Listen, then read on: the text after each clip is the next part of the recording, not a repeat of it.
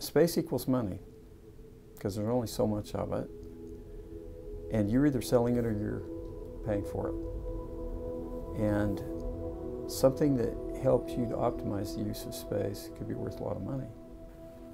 For us at Cubiscan, dimensioning came about as a result of the U.S. Department of Defense having a legal requirement to have dimensional information on the items that they were shipping and storing.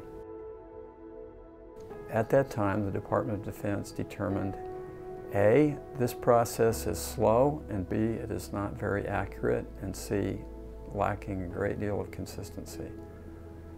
Perhaps there is a better way. Because of that, the idea germinated to develop some technology using ultrasound that would allow us to determine without touching a package the length, the width, and the height if the package were in a stationary position. And automation has the benefit of reduced cost, greater accuracy, more consistency. Now, space is of a much greater premium than it's ever been before. Dimensional information, the wise use of it, is one of the most important things that you can consider.